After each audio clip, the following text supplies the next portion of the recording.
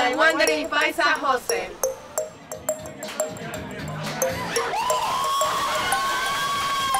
I'm the co-owner and manager of the Wandering Paisa. I've been here for 5 years. My brother and I started it in 2010. I've been living in Medellin for 6 years.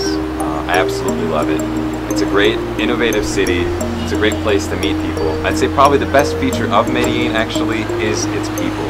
They're the friendliest I've met anywhere in Latin America, and that's really what sold me on this city and why I've been here for so long. For the Wandering Paisa, we offer a different experience here in Medellin. We focus a lot on events and cultural activities. So it's not only a place to stay, but it's also a place where you can come and meet locals and kind of immerse yourself in the local culture. From the beginning of this event, you try to speak with people. You know, people are open, they want to meet people, they want to meet girls, they want to meet guys who speak the language and the culture. So don't be afraid of doing it. Just go ahead and do it. So we have salsa class on Tuesdays, we have language exchange on Thursdays, we have karaoke every other Friday, and we have open mic on select Saturdays. Me encanta enseñar acá.